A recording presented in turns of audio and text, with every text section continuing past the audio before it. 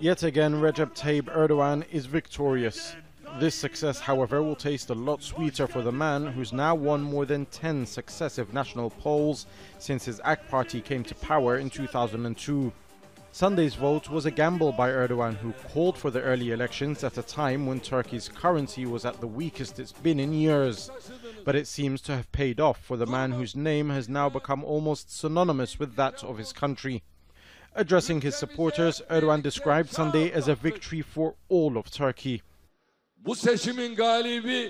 The winners of this election are the 81 million Turkish citizens of this country. Each and every one is a winner in this election. Everybody exercised their rights by going to the ballot boxes and casting their votes. And I want to thank everybody. You are writing history.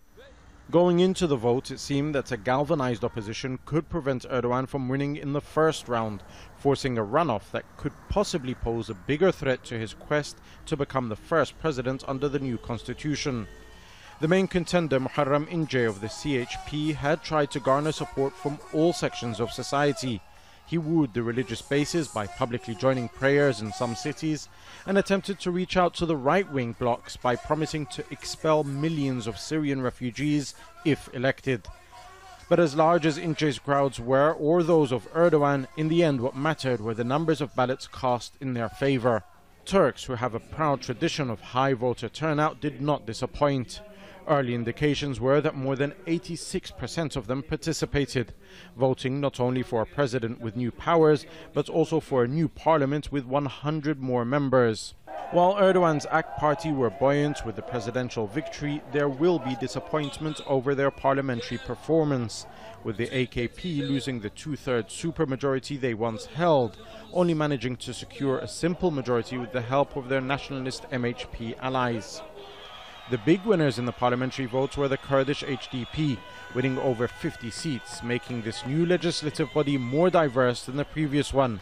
And it's that pluralism that many in Turkey will hope can help bridge the political divide that continues to affect Turkish society. Speaking to the nation, Erdogan seemed to understand those concerns. Bu ülkede hiç kimsenin kökeninden No one should be discriminated against in this country because of their belief, because of their gender, or because of their origins. We will not allow this.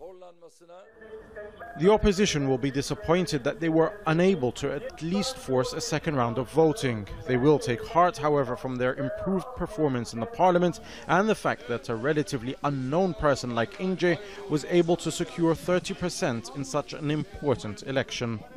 With this victory, Erdogan has not only proven once again that he is the single most popular politician in Turkey today, but by becoming the first ever executive president, he has now arguably equaled or possibly even surpassed the founder of modern-day Turkey, Mustafa Kemal Atatürk, as the most significant figure in this country's recent history. Now, what he does with this new mandate will be telling as Turks look to him to solve their political, economic and social problems. Jamal Al-Shayyan, Al Jazeera, Ankara.